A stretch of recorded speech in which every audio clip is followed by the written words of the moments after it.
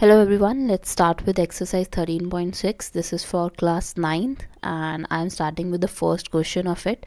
तो ये जो हमारा एक्सरसाइज है ये पूरी की पूरी सिलेंडर के ऊपर बेस्ड है, तो हमें जो बात करनी है वो वॉल्यूम से रिलेटेड करनी है इस एक्सरसाइज में। तो स्टार्ट करते हैं फर्स्ट पार्ट से। यहाँ पे तो आपके पास दिया हुआ circumference of the base of a cylindrical vessel is 132 centimetre. तो एक बार हम इसके डायग्राम बना लेते हैं, then will look at the given parts. और सबसे पहले आपको गिवन पार्ट पे क्या दिया हुआ है कि जो सर्कमफ्रेंस है बेस का वो कितना है 132 सेंटीमीटर। और सर्कमफ्रेंस कौन सी शेप कौन सी है, ये हमारी बेस कौन सा है, हमारा सर्कल है। तो सर्कमफ्रेंस ऑफ सर्कल किसके इक्वल होता है 2 पाई आर के। और यहाँ पे वैल्यू कितनी है हमारी 132। तो यहाँ से we can easily find the value of are.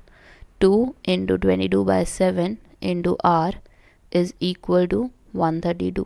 तो r की वैल्यू कितनी आ जाएगी आपकी 132 इंटू 7 डिवाइडेड बाय 44। और 44 और 132 को अगर हम रिड्यूस करें तो हमारा आंसर आ जाएगा 3 and 3 into 7 will give you 21 centimetre. r is 21 centimetre. अब कैपेसिटी निकालनी है आपको, क्योंकि उन्होंने बोला कि कितना पानी वो होल्ड कर सकता है वेसल। तो इसका मतलब क्या हुआ, you have to find the volume और capacity of the cylindrical vessel.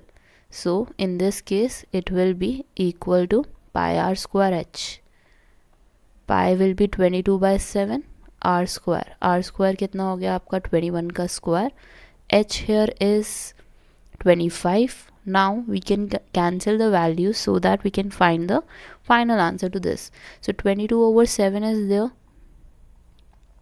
21 का स्क्वायर 21 इंटू 21 इंटू 25। 7 को आप 21 से कैंसिल कर दो, you will get 3।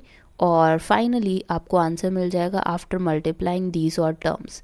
22 into 3 into 21 into 25 multiply करो, you will get answer as 34,650 centimetre cube. अब यहाँ पे आपने क्या करना है, अपना आंसर लीटर में देना था।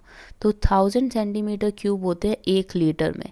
इसका मतलब क्या हुआ, you have to divide the term with 1000।